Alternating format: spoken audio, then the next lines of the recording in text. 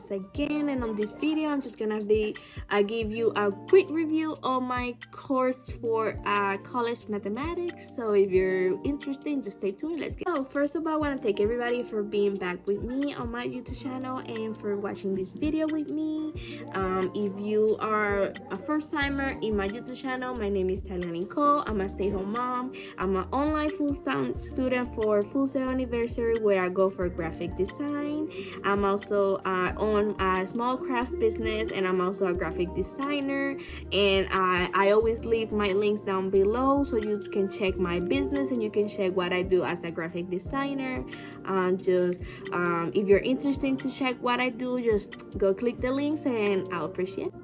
So I just want to begin with this, I'm always gonna leave a video of each course that I do on Full Sail, and I know it's been a while since I post another video. My previous class was art history. I'm gonna leave the video link right here, and on this class was college mathematics. And let me tell you, it's been a minute since I did any type of math, and the first week it was okay. I did okay on the lessons and stuff like that and the test, but after that I struggled. Like, you had no idea. I had to Google everything because I keep watching the videos and I was just like, man, what is this? Like, I cannot remember one single thing that I did in math before, and it's been like 7+ years since I graduated from college in Puerto Rico in the first place. So I don't remember anything, and I was so good at math before. So I would definitely recommend you need to practice. Because if you don't practice, you're gonna struggle. But on this class, I'm just gonna give you guys like a quick review of like everything that I did. I feel like some of the things are gonna be the same for everybody, but I think once in a while they're always switching up the like the tests and the questions and stuff like that. So that's what I always say, you need to practice and start looking it up, because if not, you're just gonna struggle the whole month. Week one, we just did like a few lessons. It was like 8 lessons that we did, and it was mostly to prepare you to when you actually do the test. So it's like a lot of videos that you gotta watch and a lot of like exercise that they make you do. But the first week it was just lessons videos, and that's what I would say that it helped me to do okay on week 2 assignments. But it was not easy. Week 1, besides the lesson videos, they give you a skill check where it doesn't it only costs 2% of the grade, but it's to basically see where you at on math. And on that one I did a 76. Because some of the things were like, yeah, I remember this, and some were like, what is that? But on the lesson video and the assignment I did a 88, so that's better. On this week we have 2 lessons and we had 2 assignments from those lessons, and then we have another assignment that it was called exploration of fraction, and that cost 8% of your grade. And I would say that it wasn't too hard. I got an 85, but each question costs like 4 or 5 points. So you definitely gonna make sure that you are putting the right answer, because that just gonna make your grade go down even more. But definitely try the lessons. Each lessons, I think they give you 2 to 3 attempts, and then the test I think is either 1 or 2 attempts, just to help you out. And then they will just take the higher score and take that as your final grade for that. So definitely keep trying. You can always go and just Google and start practicing, because you just want to make sure that you are getting good grades. It don't matter what course or class it is, you need to make sure you're getting good grades. For week number 2, we did 2 more lessons and 2 assignments. So lesson 3 with assignment 3 and lesson 4 with assignment 4. And on all of them, on the lessons I did okay. I did like 80 some, but the assignments, this is when I struggle. Like, I don't know if anybody out there struggled the same with math, but oh boy, I had like 60s, 70s, something like low 70s, because I was struggling. And that was even like going on Google and checking calculators and stuff like that for depend what topic it was on the question. But man, did I struggle this week. Like, from this to the end, I was struggling. I was just praying that I was just gonna do good enough to pass this class, because I was not trying to repeat this class. I'm not trying to do that. But I did kind of okay. At the end, I have a 70% or like of that week for like all the assignments. So I'm okay with that. As long as I pass, I'm good. If I did my best, like I said, you don't want to have asked anything, but you want to make sure that you're doing your best and you're doing the most you can to get good grades. Like I always say that no matter what it is, it can be the easiest class, but you cannot just let it go, or if it's too hard, just give up and get an F. Because that would affect your grade, and then that's just gonna push you behind on your other courses, when to graduate and all that, and your GPA. You don't want that to happen.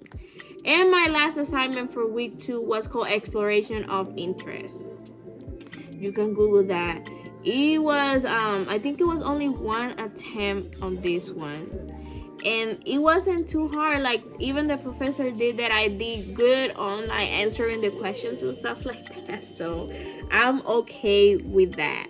Like, on this week, all the weeks you do like different things. Like, you do fractions, you do slope intercepts, you do parallel and what was the other one, perpendicular lines or something like that. So you need to practice. Like, they got systems or linear equations, they got graphics. I wasn't doing math for a long time, so when I actually like had to learn how to do all this, I was just like, yeah.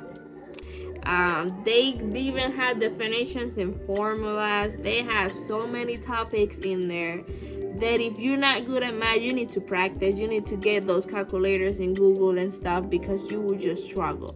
I did a 70% sum on week 2 for everything included, so I'm okay with that.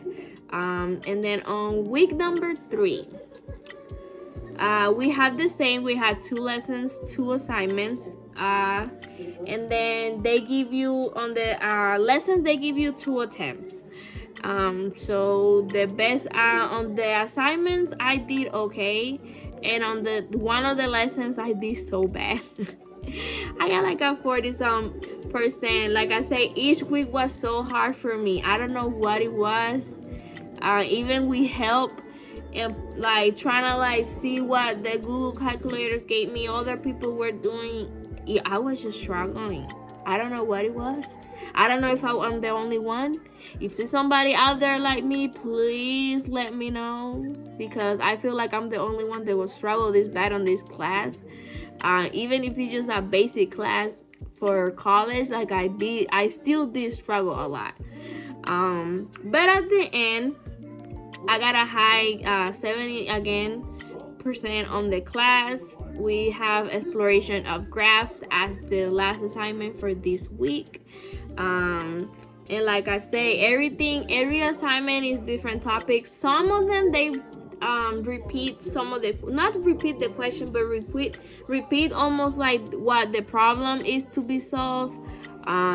So you know, that's just, they just change the words or the numbers, so always check that out. We did geometry, formula, geometry definitions, with the properties of shapes, with the line and angles. That wasn't too hard because I remember that a lot from before, but still, like, try and practice, because you will never know what the actual question is gonna be.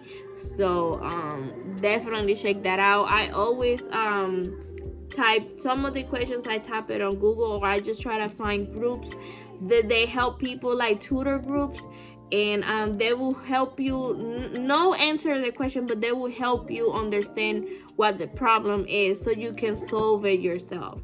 So always check that.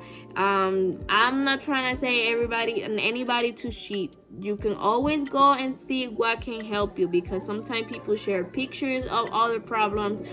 You can try anything you can to help you understand what you're doing, because you just don't want to pass the class. You want to learn as you go. Even if you just math, you want to practice. So definitely try this.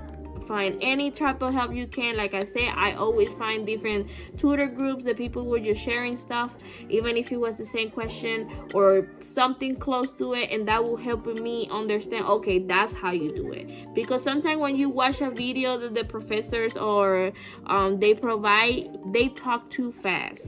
Like, the videos are short, so they talk so fast that you don't get the details on how to do things, and then you just like clueless. And then when you see the actual question on your assignment, you're like, yeah, this is not, I'm gonna get a 0.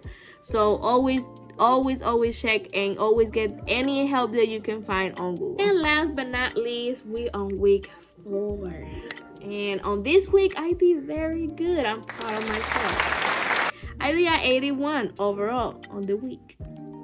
So like, once again, we had 2 lessons and 2 assignments, and we had to do a reflection discussion on this week, and I got a 96. And by discussion, I mean you had to post something on a certain day, and then you gotta reply to either 1 or 2 of your classmates.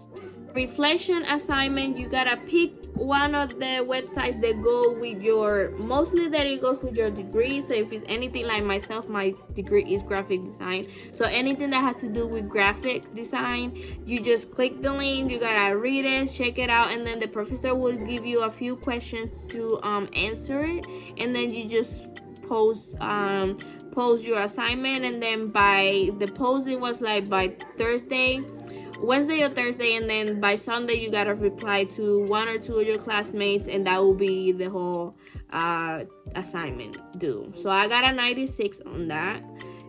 So overall, like I said, on the week I did 81%, so that's great. The last assignments of the math test was like a statistic and data literacy. We did measures. What else did we did? I think it was mostly measures and variance and stuff like that we did on week 4. Like I said, they can switch up how they do every week for like every semester. I guess they changed it, so always check it out. Check like what's the basic stuff that they do here. Like I say, always go and check Full Sail. You can just click down on the link down below. I always leave the link for Full Sail, so you can not only check the other degrees they have, but definitely you can check the courses and the a little bit of description of the courses, so you know what you're getting into. So definitely check it out. And I just want to say that overall I had a 78% in the class, and I'm happy with it. It's a high C, and like I said, some other people might do better than me. Some people might do worse than me, so I'm very proud of myself that I at least passed this class. If you're interested or anything that you want me to talk about Full Sail, if you want me to talk about my degree, or like when I changed my degree from digital cinematography to graphic design, you can always leave a comment down below. If you had any questions about the whole process or journey of myself going to school for this, just hit me up, and I will definitely help you out. Thank you again for watching, and like I said, this is just a quick review of my courses, so stay tuned for more, and I'll see you next time. Bye bye.